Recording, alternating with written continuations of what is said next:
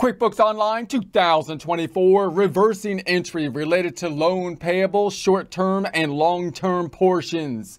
Get ready and some coffee because we're diving into it with Intuit's QuickBooks Online 2024. Here we are in our Get Great Guitars 2024 QuickBooks Online sample company file we set up in a prior presentation. Opening up the reports on the left-hand side, we're in the favorites. Right-clicking on that balance sheet to open it in a new tab. Right-click the profit and loss to open in a new tab. Right-click the trial balance to open in a new tab. Let's go to the tab to the right.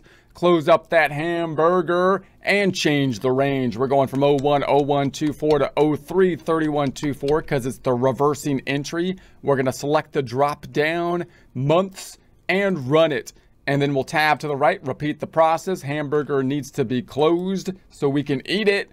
010124 tab, 033124 tab, selecting the drop down months and refresh the report, tabbing to the right. Once again, hamburger closed, and we want the range at 010124 tab, 033124 tab, month by month, side by side, running it. Let's go back to the balance sheet, recap what we did last time, which was an adjusting entry. The adjusting entries are entries that happen at the end of the period, typically month or year, to make the accounting or financial statements as close to the accounting basis being used, which is typically an accrual basis, but could also be a cash basis or tax basis as possible as of that cutoff date. So we talked about last time the loan payable. So we had our loan payables down below, and we talked about the fact that there's many different issues with the loan payables that you want to consider and a few different options on how you're going to deal with those issues. The main issue, however, for us here was breaking out the short-term and long-term portion of the loan. So the general concept, the general idea would be that I would suggest having a parent loan payable account, typically a current portion or current liability, and then have your loans underneath it as subsidiary accounts, possibly including the number, last four digits of the loan number, as well as the institution where the loan is at, so you can identify each loan. Then when you pay off the loans, you can do so according to the amortization schedule, which is what we did in our practice problem, decreasing cash by the amount of the payment and properly allocating the loan interest and principal, being able to then tie out to the current loan balance after each payment.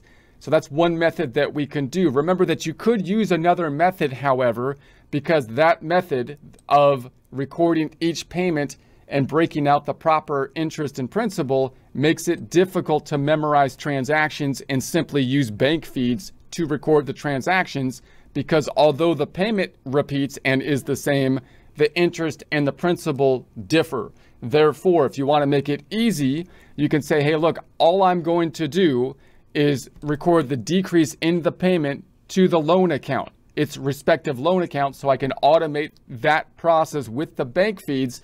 And then at the end of the period, myself or my CPA, my tax preparer, can create the amortization schedule and properly break out the interest at that point in time as part of the adjusting process, as well as break out the short-term and long-term portion. So those are a couple options that you could use. No matter which option you use, however, I think it would be best to basically have a parent account and then break out all of your loan accounts underneath it, so that you can look at each loan individually from an internal perspective while still being able to collapse the loans into a loan payable current portion for external reporting, something like doing the tax return or presenting it to a bank. Then we have the breaking out of the short-term and long-term portion. So once everything is in the short-term or one line item per loan on the balance sheet, then some loans are going to have a current portion to them. If they're like an installment loan, for example, that we pay monthly, so we have to break out the short-term and long-term portion. So we mirrored this same structure down here in the long-term loan payable, and only one of them had a long-term portion to them. So we then broke out the long-term portion according to our amortization schedule.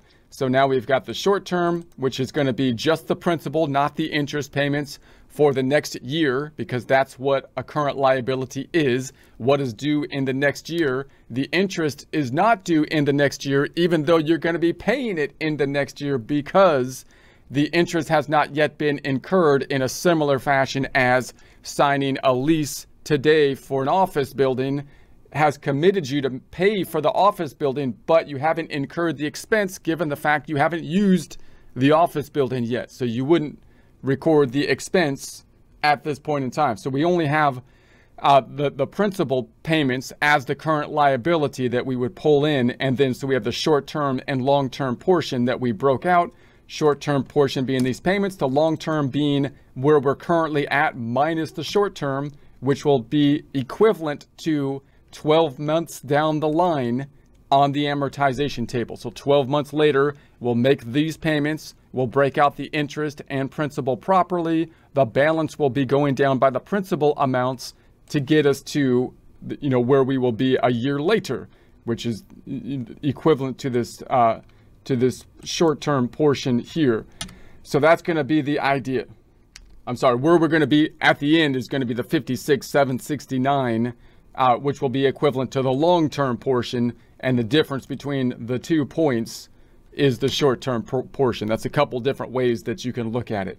All right, so we broke that out properly. Now what's the problem with that? Well, now I don't want to leave it that way for the bookkeeper, because this is great for financial reporting, because now I can do my taxes or give it to the bank or give it to the investors, whoever needs these financial statements, properly breaking out the short-term and long-term portion. But in the internal bookkeeping side of things, now it's like, okay, well, what happens next time do I make a payment? Do I make the payment to the current portion? Do I make the payment to the long-term portion? Do I really have to break out the short-term and long-term portion every time I make a new payment? Because it's going to be tedious to do that, because you would think I would make the payment out of the short-term portion, and then I would have to do this calculation again every time and do an adjusting entry for the long-term portion. That more added difficulty